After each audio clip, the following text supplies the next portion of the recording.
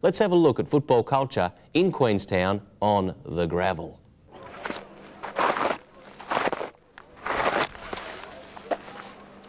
Welcome to footy culture in Queenstown, the most unique football ground in all of Australia.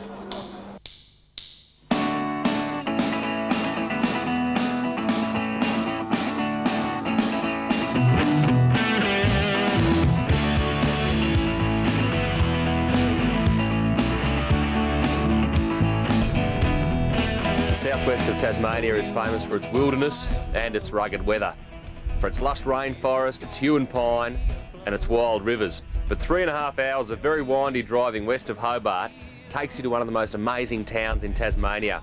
As you come around the very thin road that surrounds Mount Lyell, you eventually find the rugged lunar landscape that lets you know you've arrived in the historic Wild West copper city of Queenstown.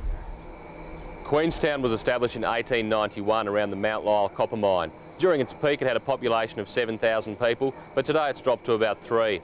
Although the mine still operates strongly, the local economy has become more reliant on tourism, with ventures such as the recently reopened Apt Railway behind me, which will soon be taking passengers all the way from Queenstown through the pristine southwest wilderness, the wild rivers and the 40 bridges that connect Queenstown to the west coast fishing village of Strawn.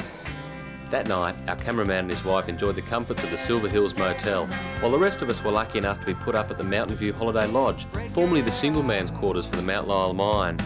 Current owner, Jerry Merpcher, started his days in Queenstown as a single man in those quarters, and 33 years later he bought them from Mount Lyell, and he and his wife Shirley have set up a unique holiday lodge.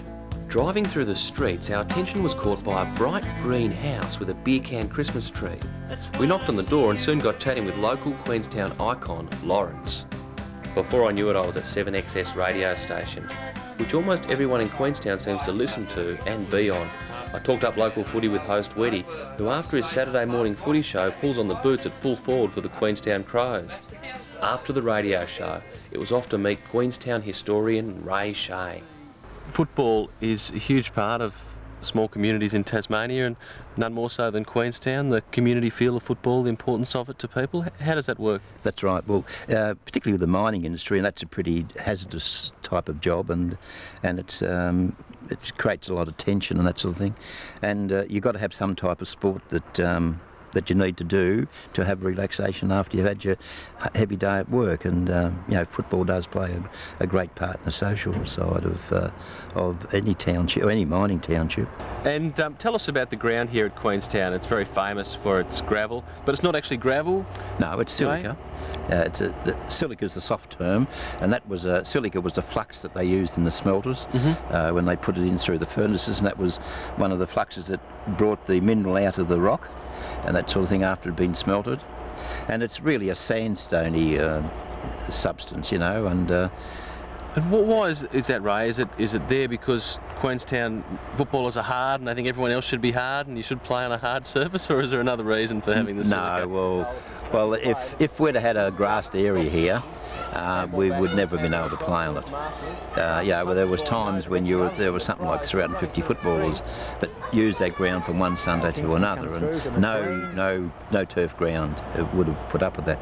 Bearing in mind we have our 10 to 12 feet of rain a year, but there'd be no other ground where they could possibly use, you know. Well, as we found out, Rosebery gets full of mud every winter, so I guess that's the alternative, isn't it? That's either play on the silica or play on the mud. Yeah, that's right, yeah. Also, we noticed the bike track's very close to the boundary line. Has that caused a few incidents over the years? It's certainly very close. Well, it hasn't when we were, you know, our own local competition, but now we've been in the Darwin.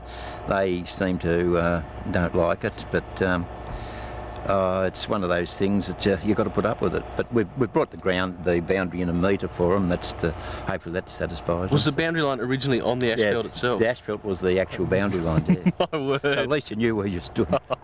My word, the men of the West Coast are hard men when it comes to their footy, aren't they? Oh no, you learn to respect it and use it correctly. Oh, okay.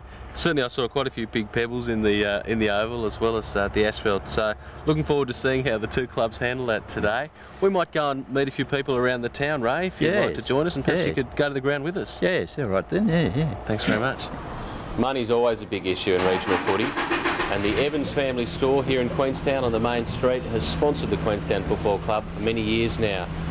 Phil, these are your Kennebec potato specials for today, mate? Yeah, absolutely. We have a Saturday spud special. All the wives of the footballers come down on the day and snap up a spud while their husbands are mentally preparing for the game. That's great. Yeah. And how long has the store been in your family for, Phil? This year will be 104 years. 104 years? So you're the 4th generation? Yeah, 4th generation lunatic. And the original store's just down the street. It's being done up, I believe. Yeah, it's actually a heritage listed building, so in conjunction with the Tas Heritage Commission, we're looking at restoring that and turning it into a real tourist attraction. Fantastic. And how long have you sponsored the footy club for? Well, I've been associated and running the store now for about 5 years, and for that time we've sponsored the footy club. Football has been played on the west coast of Tasmania since before the turn of the century. As new mines popped up in new areas, so too did new football associations.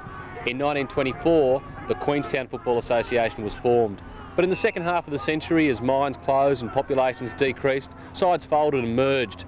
1976 saw the formation of one single Queenstown Football Club, who in 1993 joined the Darwin Football Association and in 1997 went on to beat Caprona to become premiers. Today, the West Ulverstone. Before lunch, I met up with Ray Shea. We headed down to the Queenstown ground, had a quick chat with gatekeeper Gary before going inside to check out at close range the famous Queenstown gravel. I hear the West Ulverstone boys haven't arrived yet. No, about a bus. Apparently the bus broke down in Penguin. Yeah, that's not far away from Ulverstone, is it? No. Are they scared of the gravel, Gary? Is that what's really going on? I reckon they are. Yeah? Yeah, not many teams like gravel.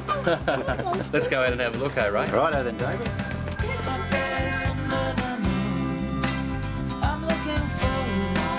Here on the middle of the Queenstown Oval, it really is quite amazing. The surface is a combination of sand, silica, small pebbles, and there's a few jagged rocks in there as well. And this ground is about to be listed on the National Heritage Trust. Let's do a little key test and see what it's like underneath.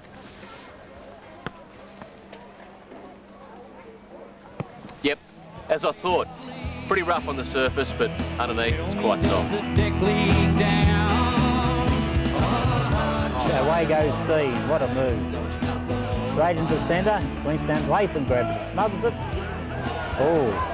West Ulverstone Football Club was established in 1976. They joined the Darwin Football Association in 1982, and in 1985 they won both reserves and senior premierships. They originally played as the Hawks and then changed to the Bulldogs. They sold their Bulldogs jumpers to Caprona and then became the West Ulverstone Lions. They've made a 2.5-hour trip to Queenstown today to play the Queenstown Crows.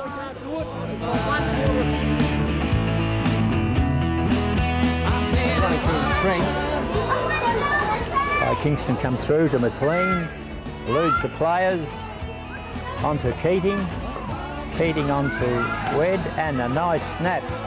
Queenstown made first use of the gravelly conditions to put the first 3 goals on the board and then continued on with the next 20. Through a combination of hard running through the middle, excellent handball and some strong marking on their forward line, they dominated the first half. Although their forwards took mark after mark, I didn't see one of them go to the gravelly ground on Queenstown. Just before half-time, tempers flared and things got a little bit emotional.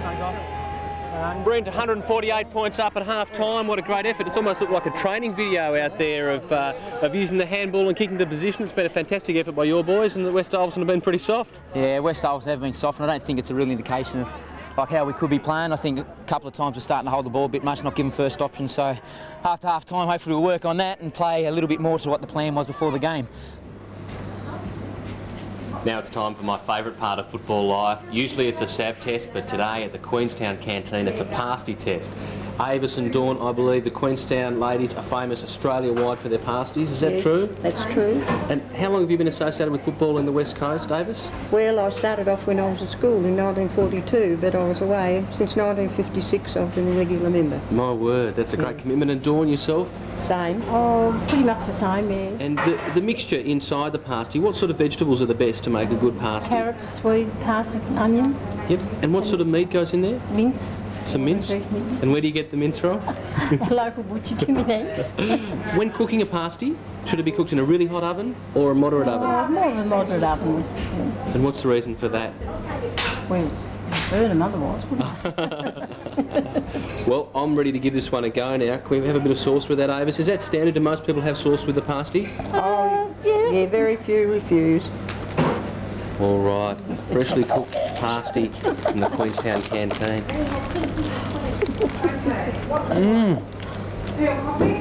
Better than I'm burning. Oh, that's nice. The pastry's great.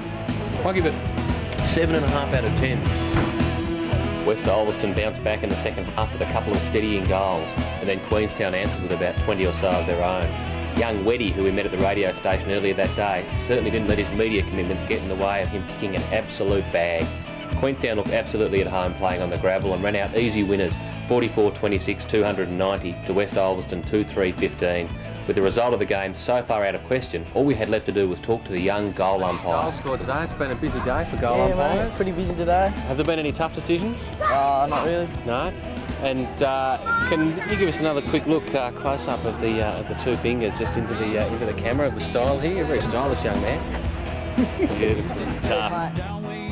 After the game, we caught up with West Ulverstone coach Nathan Gibson, had a look at his gravel rash and found out why he was glad this game was finally over. That night we had plenty of laughs in the Queenstown club rooms, and certainly this is one town we'll take a lot of fond memories away from. All we had to do the next day was take a very short drive down the road back to Hobart. Come on, Queens! Well, there you have it, football culture in Queenstown.